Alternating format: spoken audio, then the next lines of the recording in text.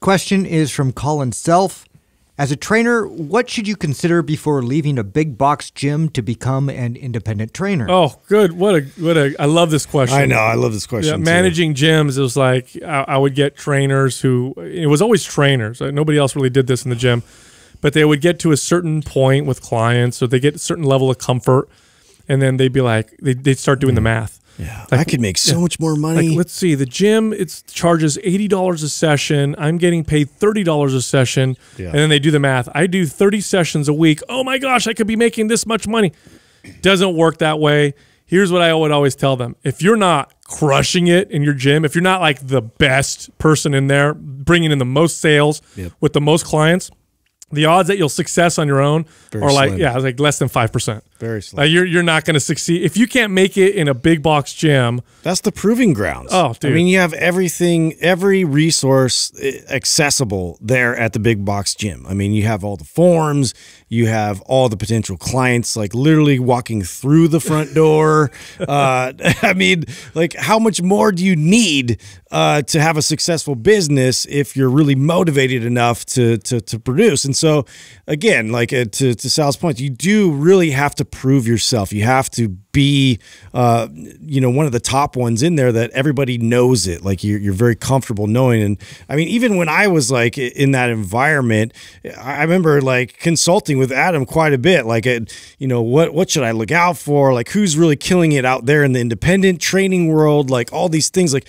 where am I actually going to market myself? Like, what are the venues for that? Like, what kind of things? Like, there's so many things to really consider. Even a presence online these days is humongous. Like a social media presence needs to be established. Like people need to be able to find you. So, I mean, it seems daunting. It's not impossible. Like especially if you are, very good at, if you're very organized, if you can really manage yourself, like that's something that I always, probably manage myself better than anybody else. So it was a good fit for me. But it's definitely on that level where, really consider where you are and your status right now in your gym. Well, you were one of the top trainers at one of the biggest big box companies in the world. You were one of the top trainers at 24 Hour Fitness.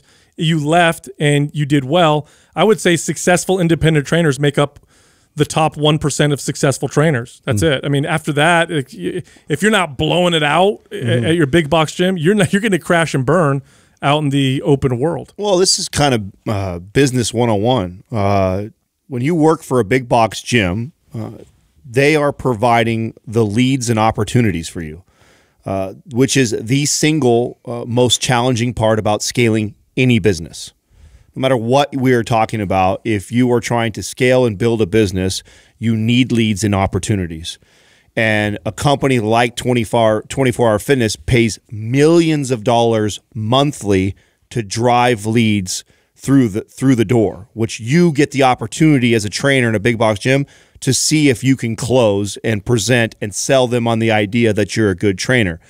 And that, if you can't prove to be the best at that when somebody is taking care of the most difficult part about building and scaling a business, then you are really setting yourself up for failure to go out and try and figure that piece out without the assistance of millions of dollars being advertised and funded to give you those leads and opportunities.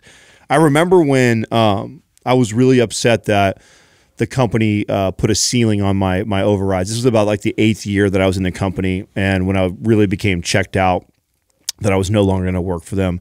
And for me, I had got used to a 6-figure lifestyle, and they basically put a ceiling on how much money I could make, and that really pissed me off. And back then, you were not allowed to moonlight, right, as a trainer. You couldn't go train somewhere else or run a boot camp while also working there, and I chose to do it.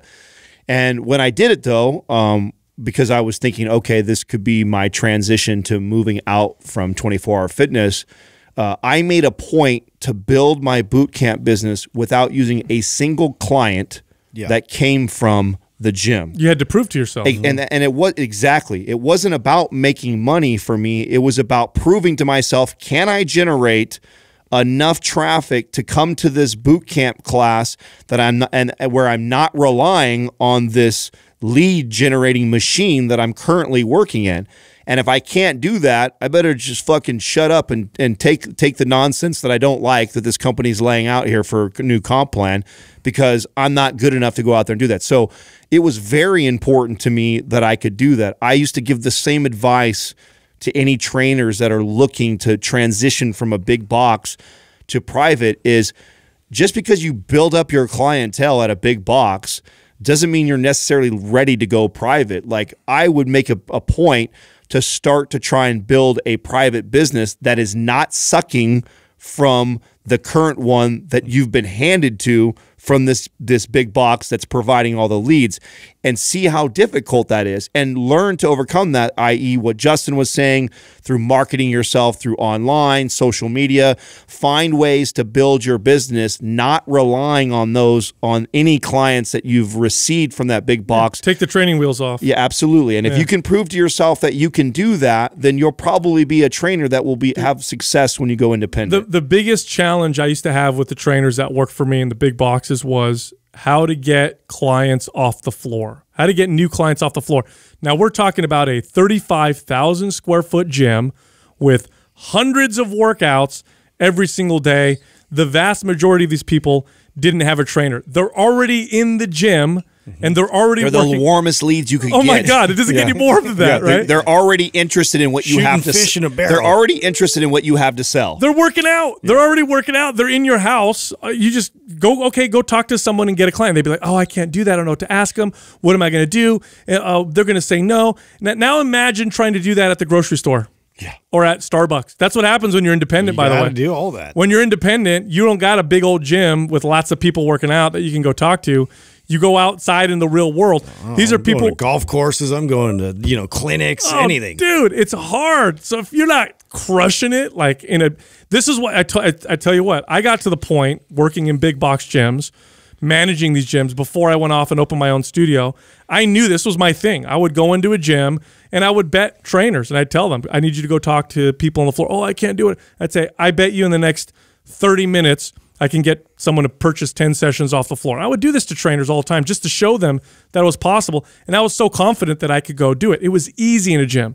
When I went on my own, those skills came very much in handy, but it was way more difficult. I would have to go inside grocery stores, set up outside the Whole Foods, go to the coffee shop, talk to business owners.